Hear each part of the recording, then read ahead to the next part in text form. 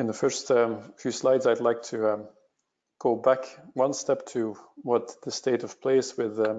exclusive enteral nutrition first, as this was indeed the basis of doing a head-to-head trial, as you've just heard with the biologics. This was a head-to-head trial of two dietary therapies comparing the standard of care of exclusive enteral nutrition with the new diet that excludes common dietary antigens in the Crohn's disease exclusion diet. So I'll first give a short overview of dietary therapy, putting it in the context of what we're seeing across Canada of increasing rates of inflammatory bowel disease, and particularly where I'm now in the East, we're faced with the highest rates of incidence of inflammatory bowel disease in the world, meaning that this is really an environmental condition. It may have some genetic predisposition and some immune-mediated triggers of the inflammation that warrant their own investigations, but it's really these environmental triggers that we're going after with these dietary intervention, and much of the environmental triggers start to impact on the gut microbiome to some degree, so the bacteria you've been hearing about in the previous presentations. And the position of exclusive enteral nutrition, so the exclusion of all diet and living off a liquid formula for 8 to 12 weeks, is really very accepted in Europe as the mainstay of treatment of all but the most severe forms of pediatric Crohn's disease, with the exception of very severe colonic disease and perianal disease. And the reasons for that is really that as pediatricians, we're faced with decades of treatment ahead, where we're going after the same goals as our adult colleagues to get early mucosal healing, to get the best possible outcomes. But in pediatrics, unlike what you've heard before of the adult presentations being more limited to the end of the small bowel and the beginning of the large bowel, in pediatrics are often dealing with a lot of the colon, the large bowel also being involved. And we have to pick therapies that do not compromise growth and development, as they've already been compromised in the months leading up to the diagnosis of Crohn's disease often. And as a common side effect of steroids, we have to try to avoid these steroids to avoid the effects of steroids on bone mass buildup during puberty into young adulthood, put together with the long-term safety concerns of immune suppression for many years. So the Cochrane reviews have summarized the evidence of dietary interventions to date, and really the studies up until now have been very far from conclusive when looking at specific dietary components, either fat or sugars or protein, and they're really not helping us a lot forward. And the only dietary therapy found effective to date is this enteral nutrition therapy. And a Cochrane review from now a few years ago looked at the adult studies in particular and compared them with steroids. And in these types of diagrams, the studies are listed here, and the line of no difference is this one in the center of the slide here. And if a study was showing a favor of steroids, it was pulling the diamond shapes to the left. If a study favored enteral nutrition, it would have pulled it to the right. And what you see here is in these adult studies, there was a signal that it was favoring steroids really across the studies, and that was mainly due to poor compliance. And as soon as adults in these studies in the late 80s and early 90s particularly were starting to feel better, dietary compliance went down, and the effect of steroids was just better because it was easier to keep taking steroid tablets. Whereas when we look at pediatric studies, there was really no difference between steroids and enteral nutrition in terms of getting people in remission in these early studies. And when we then looked at more recent reviews of data sets that were not in control studies, but often in studies where people were observed and then outcomes compared, most of the outcomes put remission rates around 75 to 80%, with no clear favor of enteral nutrition over steroids in the older data sets, but a definite benefit of enteral nutrition when it comes to healing the lining of the gut, mucosal healing. And so when we in Halifax looked at this over the last few years, doing just that, comparing enteral nutrition with steroids, we actually found that our cohort with enteral nutrition did better than steroids and were more likely to enter remission by the end of the first 12 weeks. And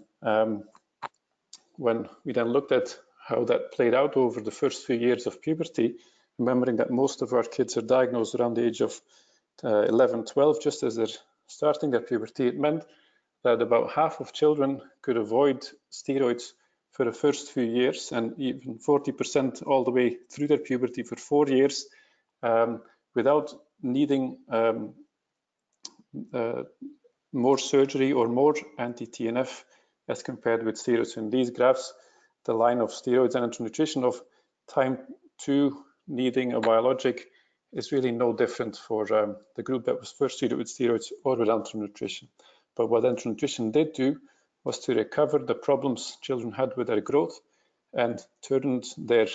short stature around into a normal height for age as they progress through puberty. So what can be expected with enteral nutrition, and in comparison with the Crohn's disease exclusion data, as I'll come to talk about in a few slides, is that within a few days to a few weeks, you should get a good response, and remission is normally achieved by 3 to 4 weeks. And this all works best if you have a team around the person going through enteral nutrition to help with the practicalities and the struggles as they often occur, because as one of our patients is showing at the top of the slide,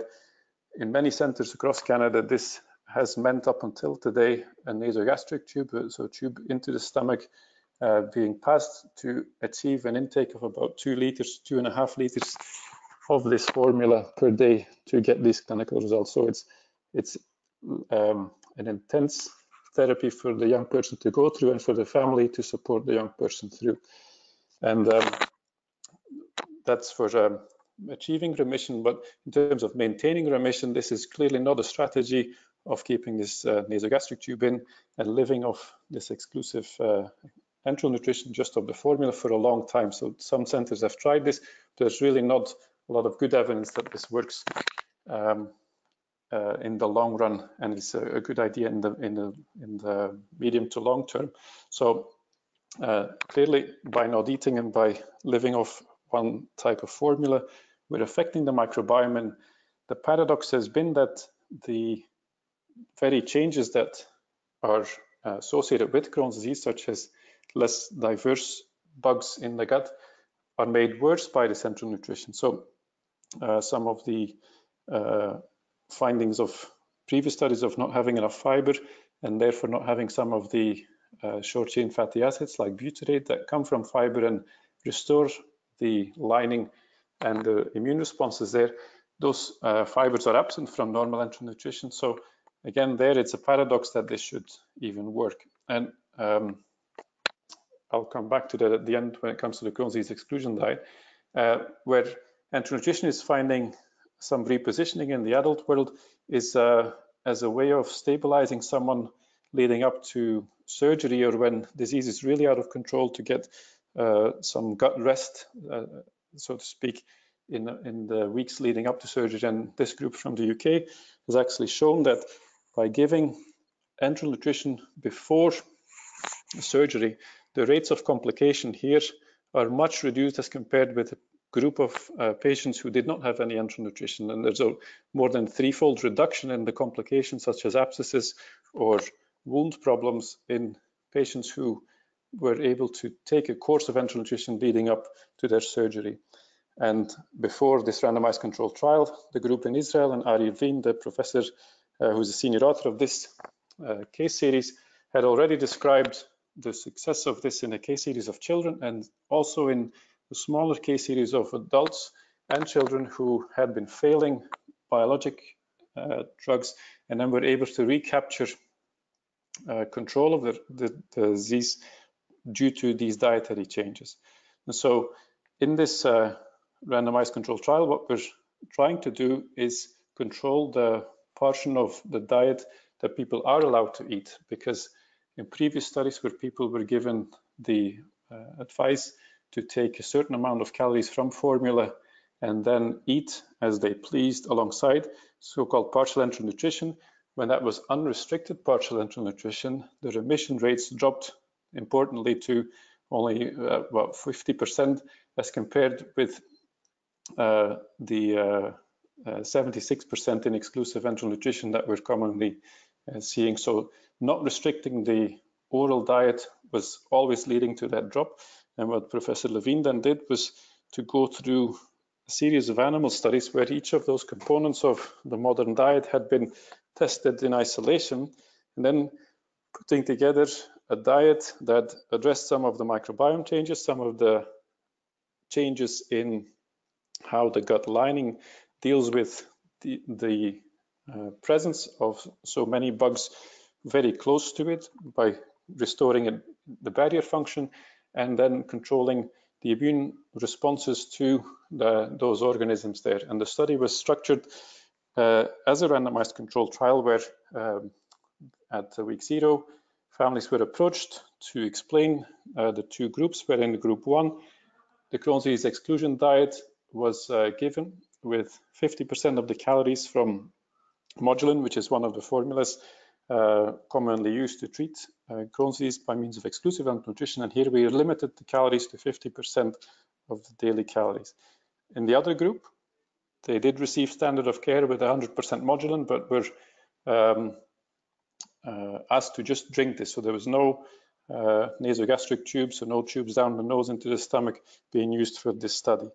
And the primary outcomes were really to see how well tolerated this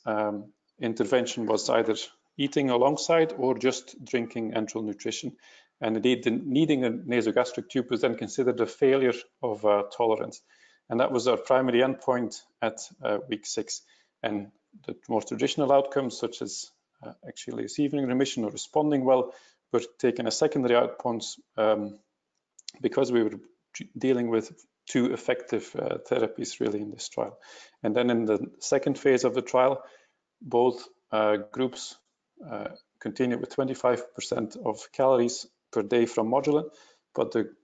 group who had started the exclusion diet continued, but now with a less restrictive diet and more food products were allowed, whereas the other group, the group that had been on exclusive enteral nutrition, was told to just go back to the diet as they had it before. And what the results showed here, first some examples of diets that were prepared by colleagues of ours at Mount St. Vincent, really helping participants in this study get an idea of how it was possible to cook and live off these food items in the Crohn's disease exclusion diet. So a wide variety of recipes was provided. And what the results showed was that in blue, the Crohn's disease exclusion diet was much better tolerated than exclusive enteral nutrition by week 6. That once you were in either arm and you were okay to continue with it, that both groups had good compliance with it, and then both groups also responded well. So 85% responded well to the therapy, and 80% achieved clinical remission as compared with 73% in the group drinking the formula. And when we use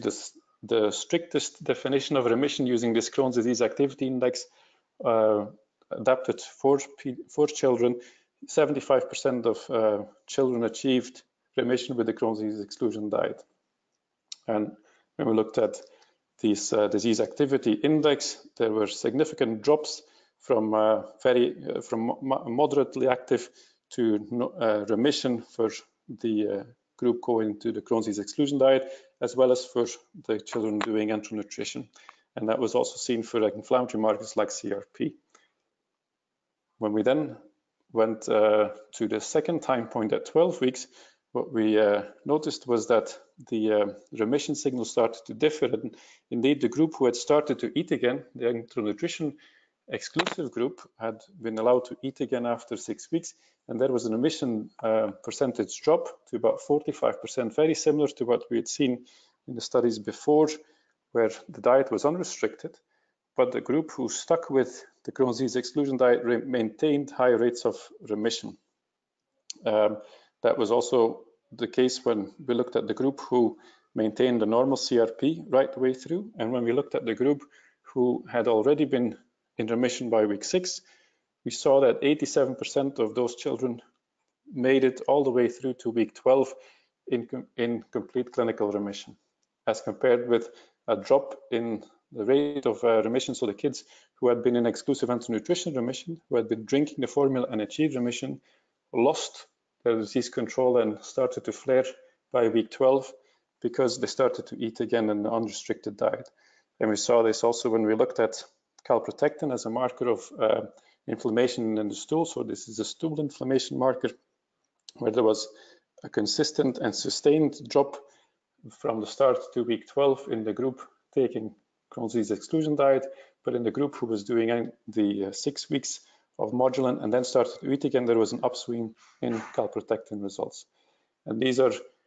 some of the microbiome data, and what these results show is the several hundreds of organisms are around the outer rims of these circles, and the changes in red show a difference between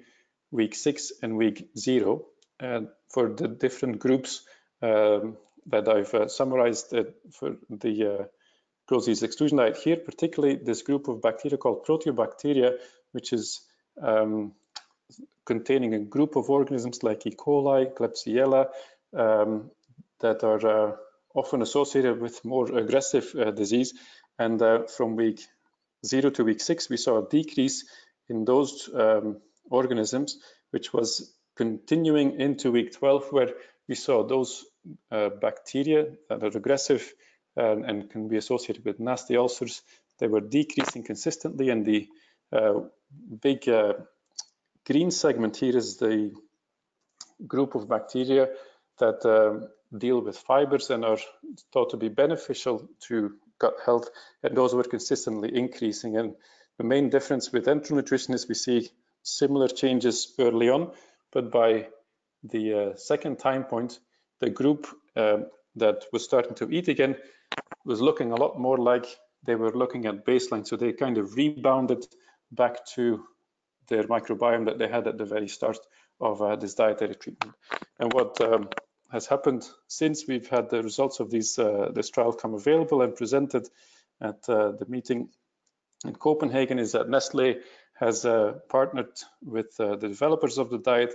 and has put together support packages so that anyone can get the details of this diet. It's on mymodulife.com, and the website is partnered with a Modulife expert training package where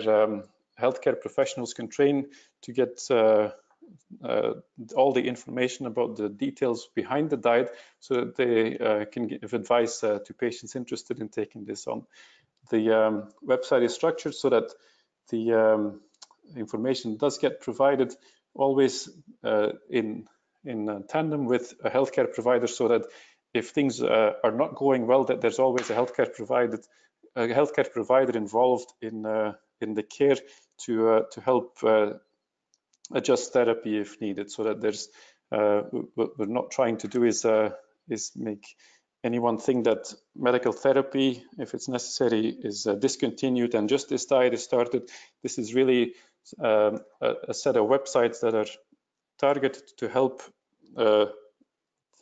healthcare provider and the patient do this together. So with that, I'll thank you for your attention.